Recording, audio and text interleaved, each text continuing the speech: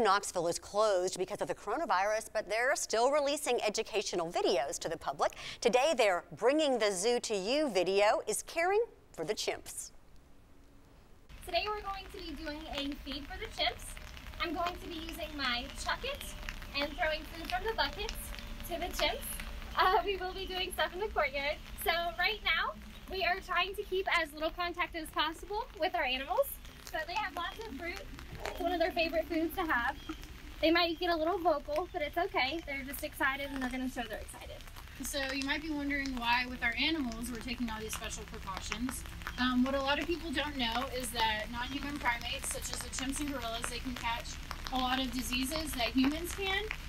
They can catch the common colds from us, the flu, tuberculosis, things like that. We don't actually know if they can catch the coronavirus from us, but we're taking these precautions just to be safe. That is our alpha. And then so the males, they would sort of help the alpha enforce his decisions. They would just make sure that the other chimps are following, what he wants them to do. And so our other two male chimps are Jimbo, who's stuffing his face with oranges right now. He cannot get enough. And then we have Lou, who's hanging, literally hanging, and eating an orange. It's pretty cute. So they eat a lot of fruits. They also have greens.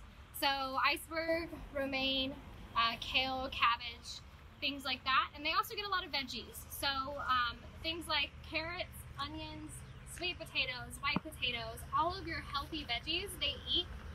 And they're really great at foraging. So even things like small green beans that we give them, they will spend hours trying to go through the exhibit in the courtyard, getting as much of the food as they can.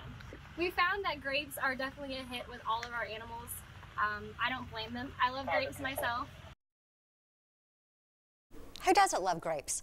Now, here's a reminder, though, that these are troubling times for our friends at two local zoos. Zoo Knoxville has a great need of monetary donations to support their animal care. They've even set up an emergency relief fund. You can visit Zoo Knoxville online to learn more on how to help.